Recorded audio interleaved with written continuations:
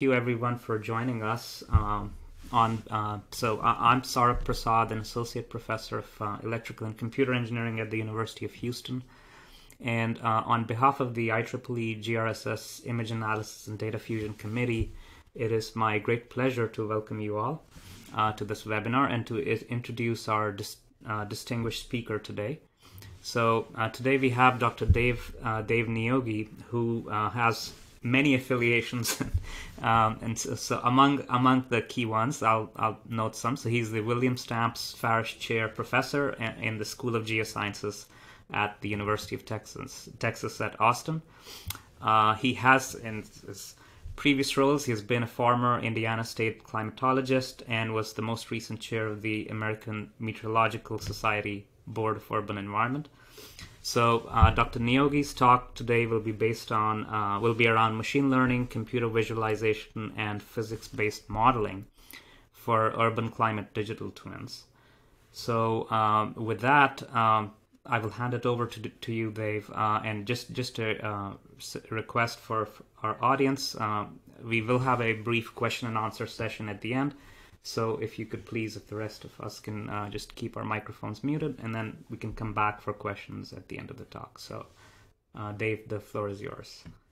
Thank you. Thank you very much, Saurabh, and thank you for all of you who are attending and taking time out. Unfortunately, I'm not able to see you with the way the screen is set up, but nor am I able to see the chat. So if there is any question or if there is any thing that is amiss, please let Saurabh or me know, and we will address that comment. So I want to start off by, first of all, of course, thanking IEEE, and I start off by thanking Saurabh for the work that is being done in this topic. And I will like to give you a sense of what we are doing in this whole realm of machine learning and how this aspect of computer visualization and physics-based modeling is being used with one specific application or set of applications that come up with the context of what I'll call as the urban modeling or city modeling, city scale modeling for weather and other applications.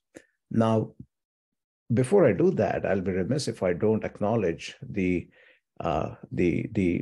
very comprehensive efforts that have been put in by some of my co-authors over the years, particularly Manmeet Singh, who is also in the audience, Harsh Kamath, who is a PhD student, whose work on the global building data sets I'll be talking about, Daniel Aliaga at Purdue, who has been a long-term collaborator for almost 10 to 15 years, or a number of projects that we have been co-developing on this topic, and Zongliang Yang at UT, with whom we are developing many of the land-based digital twins, Nachikeeta Acharya, who is at NOAA now, and with whom we have been working with some of the statistical downscaling aspects and so forth. But over a period of time, the applications that have started coming up are really from the context of the community that we work with. So I'm going to touch on 4 specific aspects, and I'm going to try and also keep an eye on the time. So first, we'll start looking into the context of cities, the evolution of the science of understanding that we have with reference to the problem we are looking at, some of the activities that are going on within the domain, and the role of AI/ML digital twins, which I'll be calling as DTs, and the need for foundational as well as usable science that is integrating the different disciplines in this particular problem. So that's the 4 aspects I'll go with. So the core aspect of why we are doing this is that cities are important. I mean, cities, as you know, many of us are probably logged into this particular city with regard to this particular webinar from a city. And we are aware that cities are, first of all, extremely good sources of socioeconomic development. The investments typically put into a city provide a 10 times outcome. So the returns of investments are to the order of 1:10. And one of the reasons cities have been growing quite substantially globally. And cities, as they are growing with the influx of humans, with the influx of the infrastructure development, are also going through some unprecedented stress. And the unprecedented stress is not just in the context of the growth in the infrastructure stress, but it is also in the context of the external forcing, such as, like, for instance, in Austin, we had heat waves, or we have had ice storms, some things which have not been so routinely happening before. So this is the new regime of environmental stressors that are coming on the cities. Now, when you think of a city, you should not think of it as a monolithic unit that is represented often, and it is a very living entity with lots of moving parts.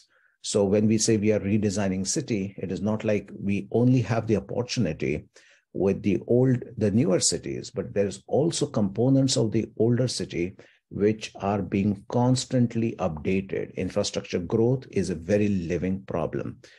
And so within that infrastructure growth, within the aspect of redesigning city or city aspect, people are looking at climate solutions, because nearly, by some measures, third to half of greenhouse emissions come from city, even though they might be just tiny specks on the whole globe. A majority of our greenhouse gases come from the city.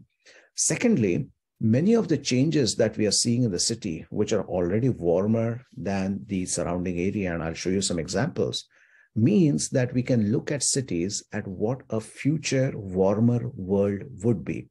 And so they are a good harbinger of how the future climate aspect could be, in terms of the impact it has on our health, on the ecosystem, on the energy use, and so forth.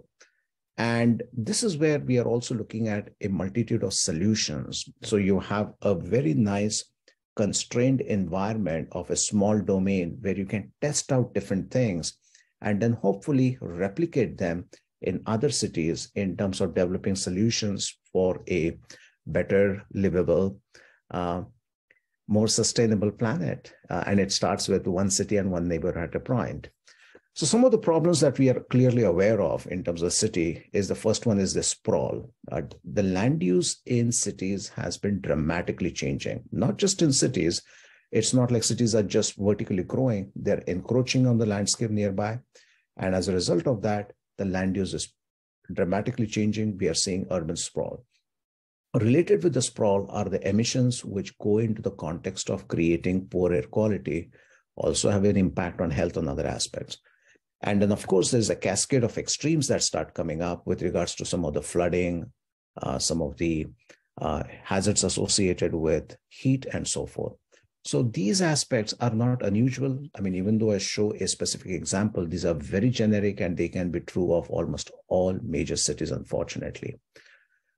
So before I go further, let us look into this question of what is a city. So the first impression that we get when we look at a city is something which is like a New York skyline or a Chicago skyline or a Mumbai skyline, where you have a range of buildings all coming together. And then you have this cascade of concrete infrastructure that is all around you, a human infrastructure that is around you. And there is a limited footprint when you have that vision of what a city ought to be. But if you look at where people live, when they say, I live in a city, it is not necessarily at the most concentrated high-rise building areas. Very often people are sprawled around the city, and so the infrastructure and resources are over a much larger area. So the footprint associated with a city is over a much wider domain when you start looking at the mobility and the manner in which people start moving in. Now, if you look at the impacts associated with the city, some of the emissions, some of the pollutants that release, that footprint is over a much larger period and over much larger region. And so the footprint associated with what is a city will depend on the application you're looking at. From a very energy use perspective, it could be much more of a constrained concrete infrastructure. From a mobility and greenhouse emission perspective, it could be at a much larger perspective. And then from the context of emissions and impact, it could be even larger network and footprint that we are looking at. So the definition of city is really important. So in India, for instance, we are trying to study this with the context of a urban climate program, urban air quality, hydrology, and extremes that has been studying. And Akshara Kaginalkar at CDAC, she is the program director for that, and she's the PI on that. And this is a framework as to how we are studying this, say, for instance, in India, or how we are studying it in the United States with what we have, the Department of Energy's urban field labs, where we are studying, say, Austin, Baltimore, Chicago, and a few other locations like in Arizona and so forth. The context typically is you study temperature and you study the rainfall extremes in trying to understand the range of impacts that come up associated with the city, and then the pathways, which could be through emissions, defining of the urban infrastructure, and the definition of what an infrastructure would be. So this is the framework of the problem that we have right now. Cities which are growing, cities which have a variable footprint, and cities which have a need for integration of different disciplinary knowledge to start developing information that policymakers can use to try and design future cities. Here's an example of one of the eastern coast of India, southern eastern coast of India, a dramatic change in the city of Chennai in terms of the footprint associated with it and how the land cover has changed. And in more recent years, there have been flooding, and there have been questions about whether the infrastructure change in terms of the more impervious area has contributed to the to the localized flooding that has been happening in the city. So the range of impacts are being translated within the policymakers and the citizens' perspective of what is happening around them, rather than just in a larger global context of a climate change. And this is where we have the opportunity to start studying this problem and providing some very localized information that we can start and tease out the impact on local scale, larger scale, and trying to develop solutions which could be at a much localized scales. Some of the well-known impacts of cities, of course, are associated with the urban heat island. Here you see a satellite imagery, which is a Landsat temperature, and the red spots, the warmer colors, implicate the city as being warmer than the surrounding area. And because they look like an island, they're often called as an urban heat island. So this is a couple of cities in Ahmedabad and Delhi, I believe, that you can see that the region is much warmer than the surrounding area. And this is retrieved from the body's land surface temperature. So this is one example of the well-known effect of city. The second well-known effect of city is that once you have warming associated with the city, coming because of radiation coming in and infrastructure that is in the city, heating up the environment, you start creating a framework of urban dome, which could have pollutants sitting in it. You could have circulation coming as a result of that. So because the cities start getting warmer, the central pressure goes down.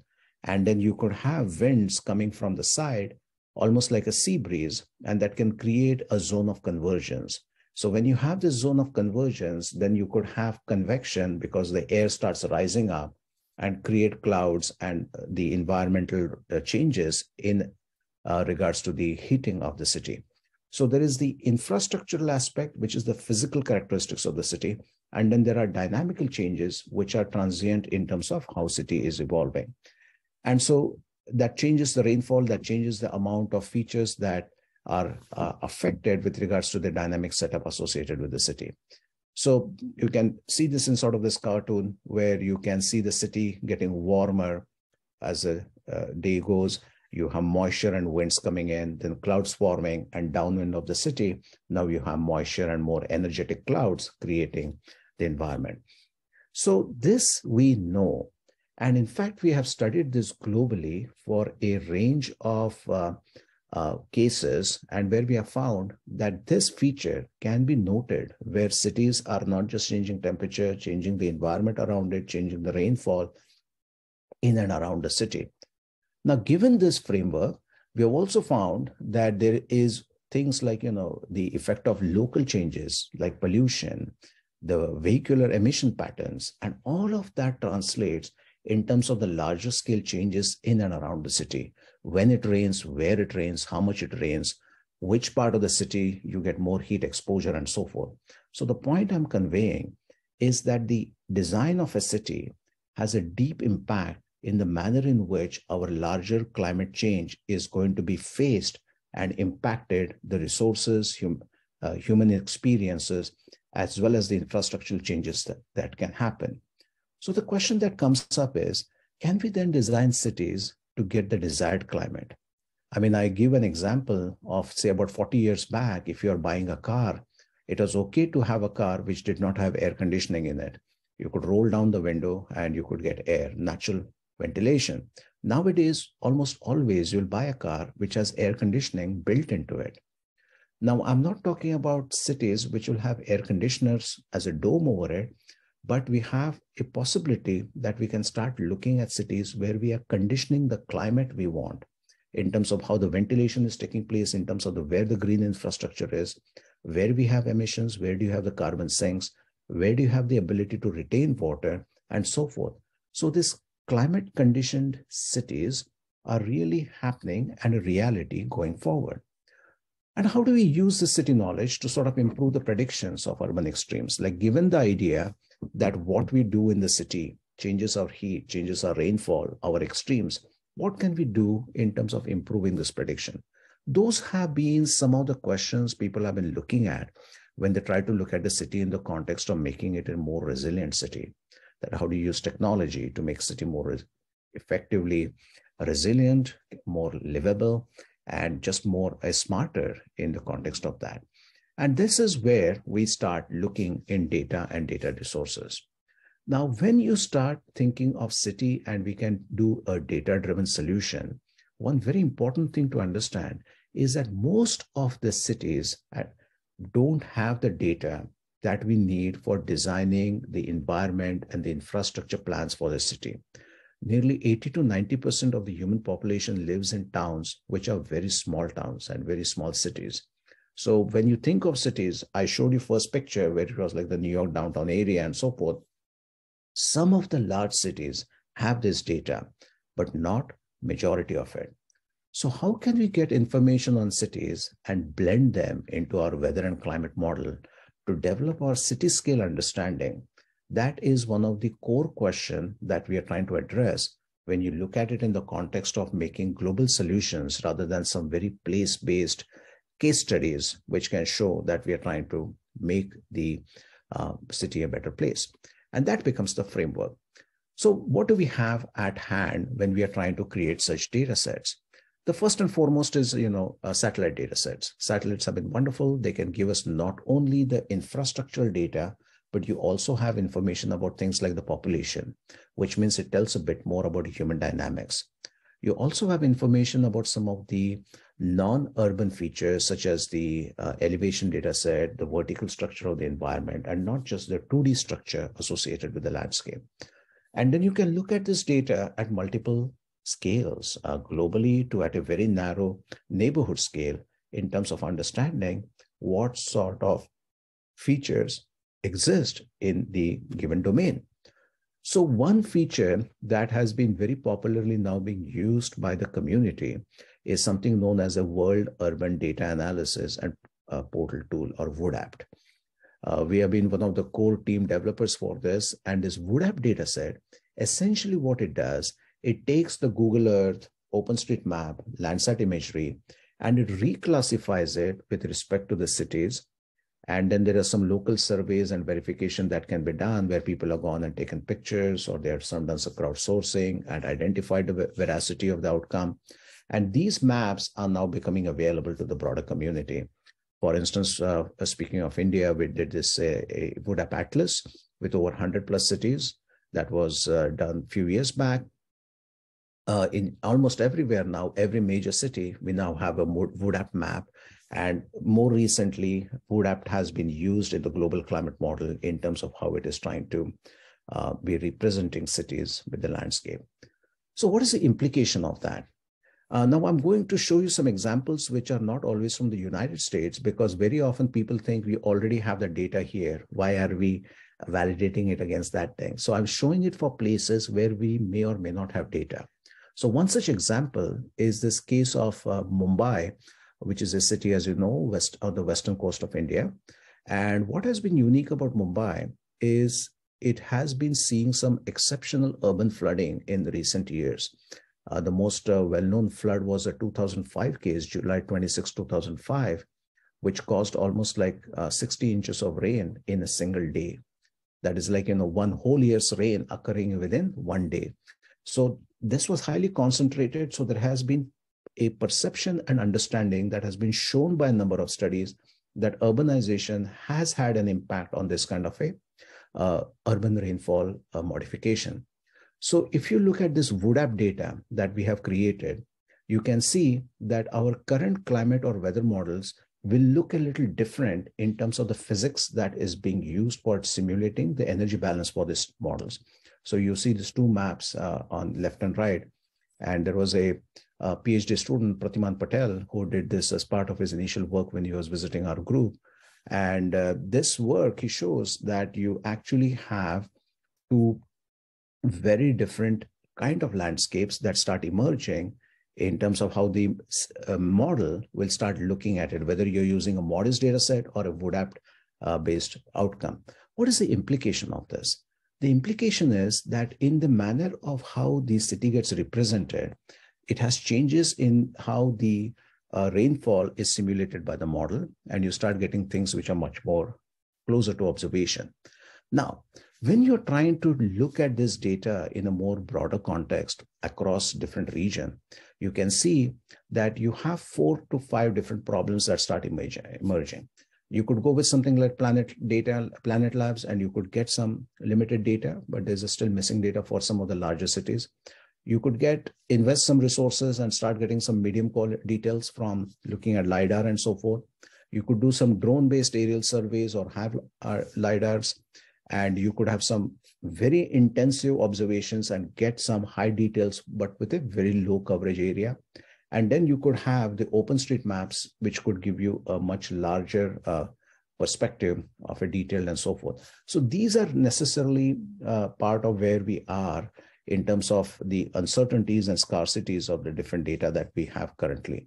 Now, what we have been doing then is using procedural modeling. And using this procedural model, we are going with the context of creating digital twin cities.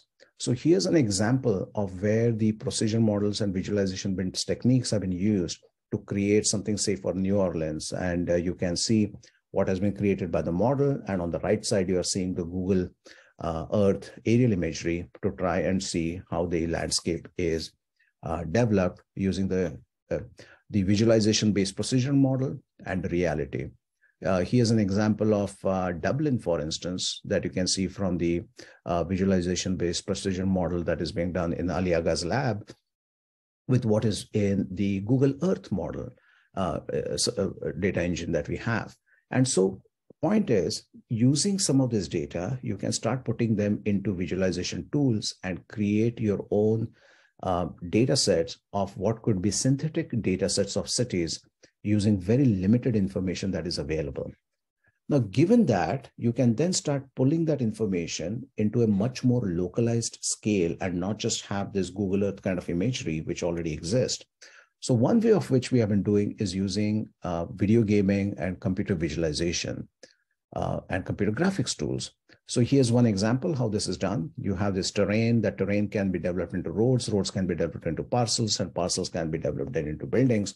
And this is all either done by providing this information as a series of sequence, or this could be done much more interactively by providing information on what is the agent-based approach of how the city is growing, what the economy is changing, how population is changing, what is our energy demand, and so forth. We have Zoltan Nagy in the audience who also does some really remarkable work on this agent-based aspects of energy use and so forth. And so you could do this with the context of, building a framework of the city of how it is. So there was this, so if you want more details, there is a paper that has just come out in the Proceedings of the National Academy of Sciences, Nexus, PNAS Nexus issue, which looks at deep learning and how this framework is used by looking at satellite imagery and segmentation and creating images which can then be used within the weather and climate models for creating the scenario. So for instance, on the right side at the bottom, you see This is the city of Chicago. And you can see the procedural model-based creation of a city map versus what you see from the Google Earth imagery. So there's a high degree of similarity. The question you might ask, if you already have Google Earth, why do we still need to do this? And that's a good question. And the reason we do this is that we can query what we create from the procedural model by zooming in and out as if we are flying a drone into that particular city in a very digital manner. So that allows us to measure digitally what is the width of the city, what is the height of the buildings, what is the layout, what is the framework going in. And this is all being computer generated. So you have the data pixelated that you can query and get that information. Now, given that data, you can then start putting that into your environmental models as if this was coming from a LiDAR or satellite, and then simulate the environment. And here we show that this is to orient you, that loop you see, the north of that is the Great Lakes, Lake Michigan, and south of that loop is where you have Chicago. So the city of Chicago. And I'm showing the city of Chicago because we have a very nice field experiment going on there called Crocus. This is a 5-year Department of Energy Urban Integrated Field Lab on climate studies, that urban studies that we are doing for climate resiliency. And you can see that when we are using this machine-generated landscape, it still has as good or if not better fields with regards to as if this was being generated by humans. Now you can use this information for creating if-then scenarios. Here's an example of what it would be if you're trying to green a part of city. This is Indianapolis at the center, that's Indiana. So left of Indianapolis is on left and north would be Chicago. So what you see here is with regards to how parts of greening could be done, whether it is to the north of the city, south of the city, what it could do in terms of the temperature changes, humidity changes, rainfall changes that we can simulate and show it to the policymakers.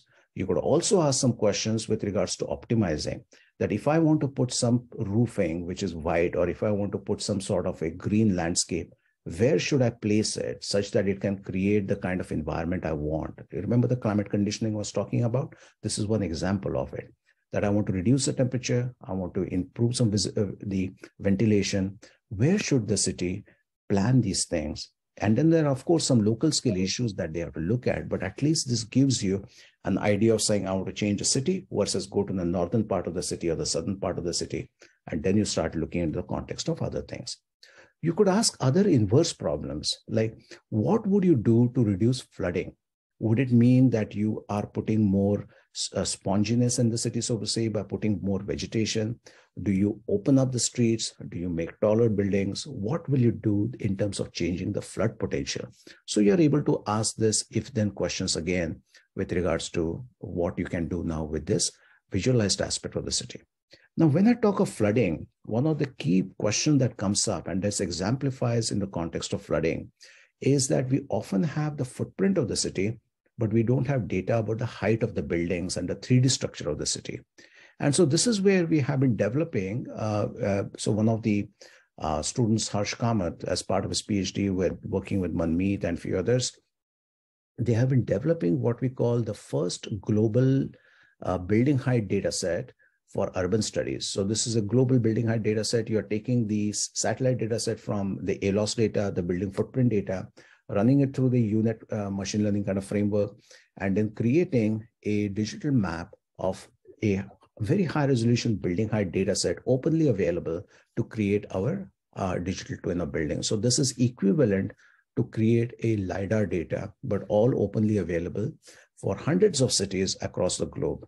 So right now we are working with, cities in US and other places. So how good is this? So here's an example of the Globus, which is the global building studies for building height for urban studies data set. The example of what it is from a LiDAR for city of Austin or city of Chicago, and what the Globus output is. And you can see there is a very high degree of agreement in the manner in which we are synthetically able to create the building height data as well for the thing. Now, why is this important? The importance is that it is not just the building height data, but the ability to make this data more communicable with the kind of environmental models we have. So here, for instance, we can look at the building height, we can look at the plan area. We have Alberto Martilli, who is one of the core developer of this model, visiting as a Fulbright fellow in our lab recently, as well as at Arizona State. And so working with Alberto, we are trying to interface this with the WRF model, the weather research forecast model, which many in the community use right now, and create this kind of infrastructure where we are not just creating a map, where we are not just creating a building, but we are actually creating parameters that go in terms of developing the simulations that are required for these models going forward. So here's an example of that, where we are simulating a heat island in Austin by using the building height data set. And here we show that the observations, which are from LiDAR or the WOODAPT, which is the Landsat 2D imagery without looking at the 3D structure, and what we can do with Globus is all comparable, with, of course, Globals being as good as a LiDAR. So it really shows the value of putting this kind of information in trying to understand the heat and the impact of heat and so forth. So when we are doing work related to, say, the energy use or in terms of the impacts of heating, we can now identify the vulnerability of regions much more cleaner. So right now there is an effort going on between our lab and with Aliaga's, where we are looking at over 330 cities across US, where the population is less than 100,000 and so forth. It should be less than. And here we are creating this data, both in terms of the height, in terms of the layout and the structure that can be used for studying different kind of problems. Now, what is the opportunity going on that? In the last 10 minutes, I'll try to get into a different gear of work. Now, one aspect of deep learning and machine learning has, of course, been creating this data set, which are part of WRF or the climate modeling studies, more dynamical models. A second kind of requirement that cities often have is that you have information which is available from satellite or radar or something which is at a larger resolution, say typically a 10 kilometer by 10 kilometer grid or a 5 kilometer by 5 kilometer grid. And the requirement is that we often want this information at a very local scale. You want the temperature in your neighborhood, not at the airport. You want rainfall in parts of the city, not across the city, because that's how you're going to create the studies and in terms of adaptation solutions for these kind of problems. So one example that we have created is a deep learning based container that is looking at a data set of maps as a visual tool, and then using image processing, using SRCNN, and creating very high resolution downscale product, typically to the tune of about 300 meters, without having to go through a dynamical downscaling framework for this kind of work. So the downscaling framework using statistical technique, using CNN kind of approaches, this is a very popular approach that is now emerging in terms of the downscale world. This is not just with regards to what is happening with current data set, but we are also applying this with regards to future climate projections. So Manmeet, for instance, has been working with us in developing the Austin's future climate projections using at all the CIMIP6 climate output, which is 50 plus simulations. And they are at 100 kilometer by 100 kilometer grid. And how do you bring it down to a very local scale such that the city managers can start doing some decisions?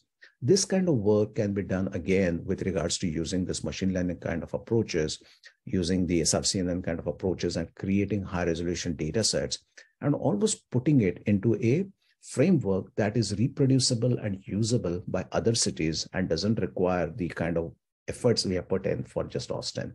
Here's one example of a temperature data set that has been ground-truthed to bring it down to few meters, hundreds of meters, rather than the very large 10-kilometer grid that we have for temperature and rainfall that can be done. So we have this ability by using SRCNN and some other frameworks to downscale the information. What is the value of such a downscale information? Here's the same rainfall event that occurred if you looked at data which was at 5-kilometer resolution versus something that is now generated at a 300 meter. So a very high degree of understanding about which are the areas where it is raining more versus less and so forth. This is a more recent studies that Manmeet has been leading, and you see the variability that emerges in terms of the data. I want to change the gears a little bit. And then if you focus now as the value of this machine learning, deep learning based approaches, what are some of the things that people have been doing? So one example of that was using the visualization approach. The another framework that we have been doing has been working with this belief network, taking reanalysis products, taking remote sense data, and creating a learning framework to downscale that information at a very high scale. So this is a typical framework that is being done. So we now have 500-meter resolution, multi-year data sets of air temperature, for instance, that are over Austin and Wuhan and other places that we have been doing with our collaborators. So this is one example, very routinely done. Temperature is a good example of that can have. It's a continuous field, so that's where we test out few things. Another one that has been very interesting has been using a deep learning framework with soil and other covariances, vegetation and other covariances to create soil moisture data set. Now, soil moisture is a very difficult parameter because it depends on soil, it has a temporal characteristic, it has a vegetation characteristic, the impact aspect. And so we have created this data fusion approach by which you now have 1 meter, 30-meter land surface temperature and 1 kilometer based, very high resolution soil moisture data for a very large region that can be continually built by looking at the existing satellite data products, but running them through a deep learning framework. An even more advanced version of that we have done as a 1 kilometer data fusion, which is over the Midwest and other region. And we've shown that this is space and spatially invariant. You can actually use this framework where you have different satellite tools, existing precipitation data sets, and run it through a deep learning framework and generate very high resolution continuous soil moisture data set. Soil moisture and rainfall, I keep referring because they're two very difficult to simulate parameters even in a dynamical model. And so when we show our ability to simulate these, then it means that we have high confidence and that process has gone through a lot of vetting. So this can be considered a mature result in which we have the ability to take this down for soil moisture, rainfall, and other factors. An even more interesting thing that is now emerging is to look at it in a predictive sense. So what we are doing here is that given the fact that we can recreate the soil state, we can create the environmental state, and we have some idea about a future upcoming season, what would it mean in the context of energy use, or what it would mean in terms of crop yield and so forth. And that's the hybrid learning approach that we are developing, where we are taking more of what we know with a limited knowledge of the future and then creating a future scenario of variables that are of interest. So we are not just talking about it will be warmer or wetter, we are talking about what it would mean for energy use or what it would mean in terms of the agricultural output that is expected. Now, where is all this going in terms of the world that we are living in? One of the big investments that have come from European Union have been a multi-billion-dollar effort in the coming years and decades known as Destination Earth, or this product is known as Destiny. This Destiny is going to be the first digital twin of the entire global forecast system that has been done as a very massively machine learning data science-based approach for creating future climate as well as current state of global state. So there have been some really nice papers, you can read them, about how a digital twin for Earth can be developed, both in the context of looking at forecasting and in the context of a future climate change. So this is a long-term effort that is now underway at a very global context. So the other way in which machine learning, data sciences is being used now is looking at this from the forecast perspective. And so I'll show you a couple of examples of the work that we have been doing with regards to capturing this particular thing. So the starting point of that has been some work that has been done in the University of Washington, where they create a deep learning network for taking the global fields and then looking at, it's a very simple problem. You take the global fields and you take one particular variable and you try to simulate that variable for the future with a different time. And they've shown that this works pretty well. So the team has worked and developed this little more in terms of looking at the global context by how do you make it as a part of the global sphere and so forth, and not just have it as a small domain, but at a global domain. We have worked on this problem a bit more by taking off the distortion that might occur because of a globe. How do you take these images? And the idea essentially is that you create a deep learning framework and taking grids across the globe and then tying those grids together in creating a global picture of what is emerging with regards to different variables. So prior work has been for one variable. Now we are doing it for multiple variables, temperature, rainfall, not just temperatures and so forth. And so this particular one, we have had a couple of papers on this. You can take a look at it at the Neuro IPS as well as on ECMWF machine learning workshop that can go more into the details of how this is being done. But essentially, you train the model on hindcast and then apply it for the future. The question that comes up is, are these models, first of all, capable of simulating reality? And second, can they capture extremes which may or may not be in the training data set? Those were the two main questions that emerged. And the answer is yes, these models are able to replicate the simulations of global reality in terms of a forecast with at least as good a skill of what it would take in terms of a very complex dynamical model, which require thousands of GPU hours in trying to create it. The statistical model, when well trained, can be done in a matter of minutes to give you a global forecast output that comes up. The second question was, can it capture the extremes? So remember I told you about that 60 odd inches rain that occurred in one day.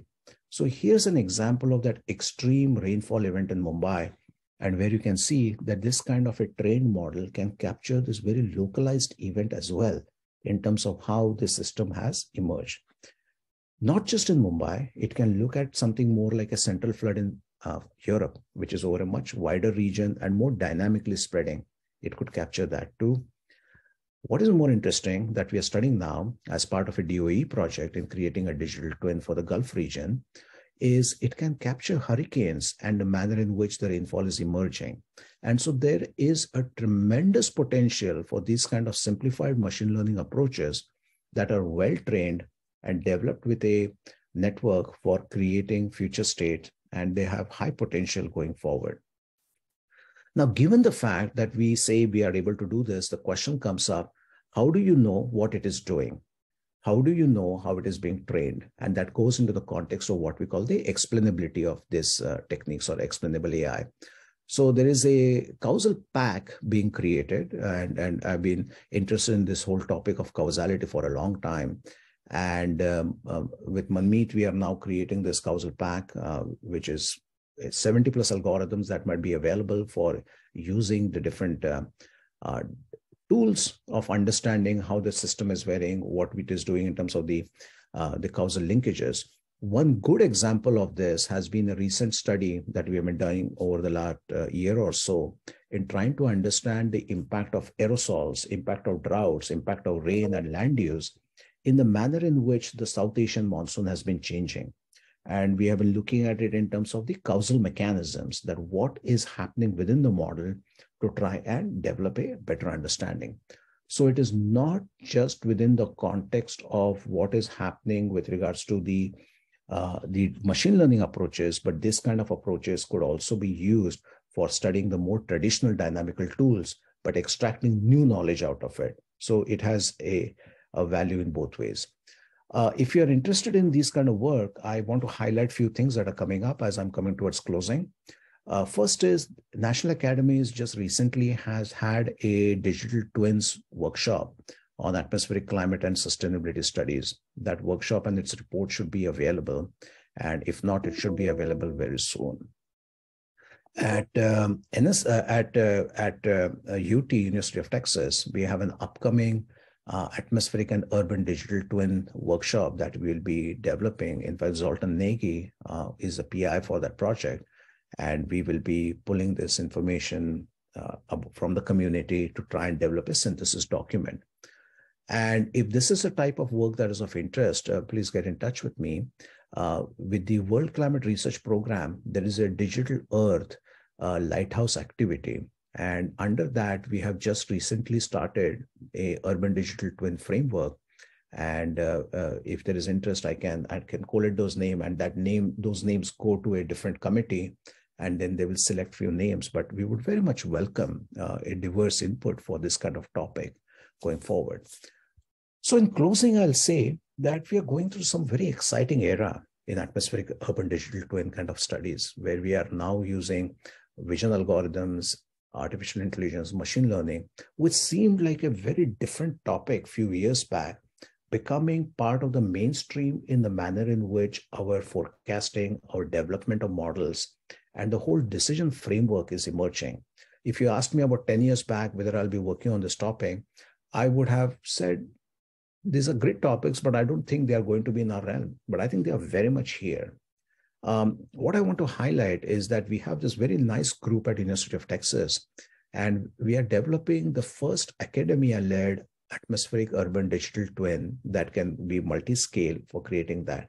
And I say that because this is not going to be done just by a few of us here.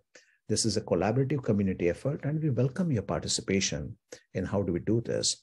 One of which, as I mentioned, is this National Science Foundation's Atmospheric and Urban Digital Twin Workshop that will be happening. Another is the World Climate Research Program's Lighthouse activity under Digital Earth that I'm leading, that I welcome your participation in. But broadly speaking, that Earth system models will start having many such digital twin machine learning AI-based inputs in coming years. And that's just the writing on the wall at this stage. That especially as we saw with regards to what we saw with the video gaming and the manner in which we could interface that with our real weather forecast, this meta world of what is virtual and what is real data versus what it means from it really affecting us, that boundary is blurring quite a bit. And so this aspect of living the future, this aspect of creating our future is possible, because if you can almost create it digitally, there is a high likelihood you can create it in reality. So very simple questions like, where do we want to plant trees if you want to make cities more climate ready? Or how should we use satellite data to create health studies such that people can understand which neighborhoods are more health and other vulnerabilities that we should look into? Those could be done. In terms of a more challenging problems, one of our aspects right now is we don't have a very good sense of the uncertainty that we are introducing when you have such kind of introduction of different data sets in terms of the output. In high resolution image is high resolution, but that doesn't mean high precision.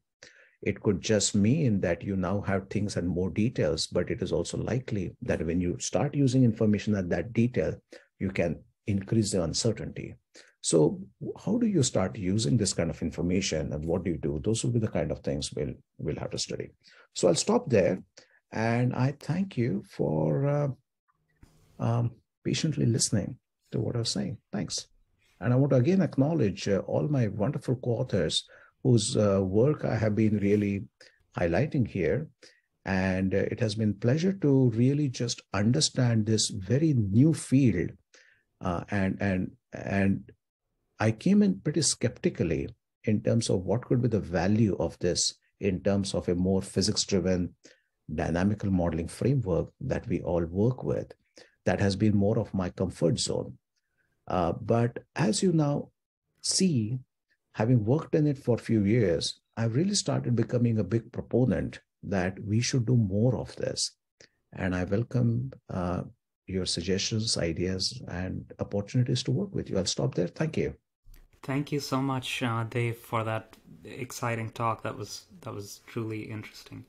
So would like to open the floor for questions from the audience.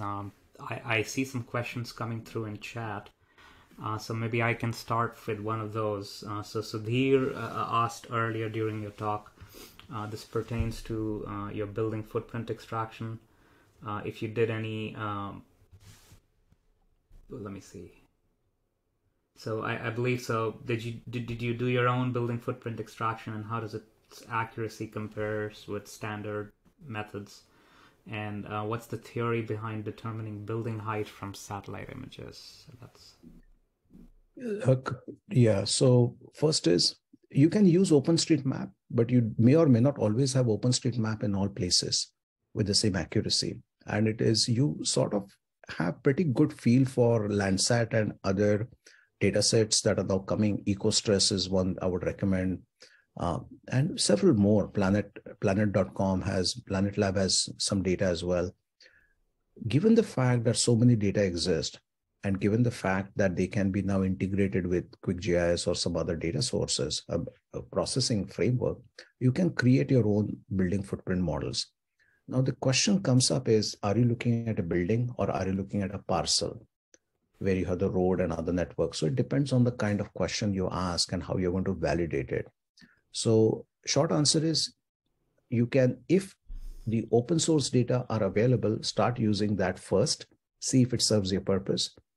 If not, then start looking into the context of creating it with your own data set. Now, the second question was, what is the satellite to building height?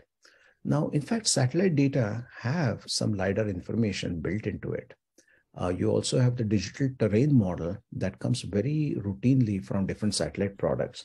So it is just a matter of reprocessing them and then calibrating them against existing LiDAR data set. And many of those places you have this LiDAR data set to so verify and develop this kind of a deep learning framework such that the knowledge you have from few can be applied to many by developing some functional relationships.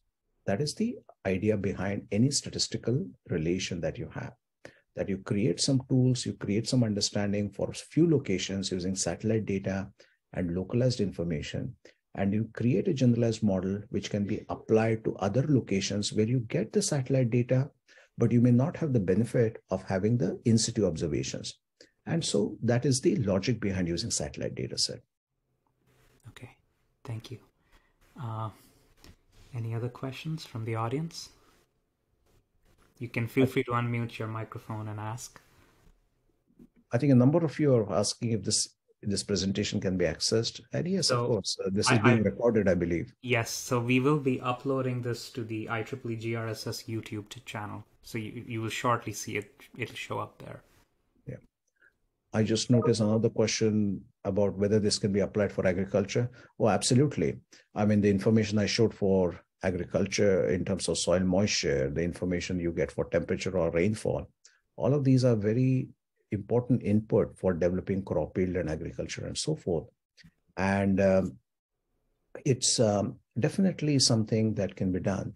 One important area when you start looking in terms of developing models which are for a specific stakeholder, whether it is city or agriculture or so forth, is to understand we can replicate the physical characteristics very well, but it is a human dynamics which is still very much the big unknown. And by human dynamics, I mean within a city, it is things like the traffic pattern. Within agriculture, it is things which are like locally done by humans to rectify a situation. For instance, if there is a drought, people are not going to just do business as usual. They are going to do things differently. They will plant seeds at a different location. They might use a different planting date. So these human management decisions are a bit of an invariant and a bit of a variant, and they will need to be embedded with more of the static understanding that we have. So that's the only caution I will use when we say we can use this. Okay, I see a few more questions show up. So a question about how cities create their own local climate and contribute to global change. There are a number of studies and papers out there, Samiran. And even at the start of my talk, I showed you how urban heat island and how the changes in the rainfall occur as a result of that. The most common one is known as the urban heat island, which is the cities are warmer than the surrounding area. The more broader aspect is associated with, like, say, aerosol emissions or pollution and rainfall and convection. And there are a number of studies, and if you send an email to either of us, we'll be happy to share those. I have a question about so I found the gamification work really intriguing, right? So I'm wondering, is there, and it's probably difficult to do this, but is there some way you can validate some of those game plans, like if then scenarios, right? But because it'll always give you some output, but like Yeah. how do we ascribe some level of confidence to Yeah. what's going No, on? one of the big uncertainties about a future is we don't know what is really going to happen. I mean, we have good ideas. So one good way to do that is to actually ask people that what, with their best knowledge that they have as experts, what they would have done. And if a system is able to create something which is supporting that, then that is valuable. But what is even more valuable is that in doing so, there's an anomaly that can be detected. This is the whole basis of, say, what we call the mutual information, that when something which is anomalous and providing that, and then they can rethink on that process, that could be of value. So it is not necessarily only verification per se, but it is also providing scenarios that experts can think of. That's one. Now, the second part of verification is that even though we may not be able to verify greening or building and so forth, the physical aspects, we can verify the net impact emerging from it, meaning things like changes in temperature, changes in rainfall over a short period of time. And so as long as the trajectory of the change and the pathways of change that we are thinking of are fine, we can extrapolate that. Another way verification is being done is we actually do crowdsourcing. So what we have done, for instance, in Austin, is we had community events and where we asked community members to come and put on maps locations they think are very hot, very comfortable, uncomfortable around the neighborhoods. And they have put some stickers on it. And then this is treating humans as a sensors. Yeah. And then we have done downscaling using machine learning where you can say, what do we capture? And so this is another way where we are comparing the output, even if we don't have data, but we all feel heat and we can verify that. So that's another way we have been doing it. That's interesting. All right, there's I don't know how much, we don't want to hold you back too long, but there are some more questions coming in chat. And of course, if anybody feels to, I mean, just wants to chime in, feel free to unmute and ask. So there's one question about any plugin that is being created for building energy modeling. Zoltan Nagy, who is here, is in fact an expert on those kind of studies. And we have another student, Ting Yu, who has been working with me and Zoltan. And we did this kind of study for COVID under the energy use during COVID. So we were very fortunate that Austin Energy gave us about hundreds of thousands of data points of energy use, all anonymous. So we don't know who, what, where, but this kind of data for studying these aspects. But you can bring it down to even finer scale. And Zoltan has some of the data sets and models and expertise, and we will be definitely going along those lines. But if you're interested, please do follow up with me and Dr. Nagy. N-A-G-Y, Zoltan Nagy, he's in the audience too. Okay. Any other questions?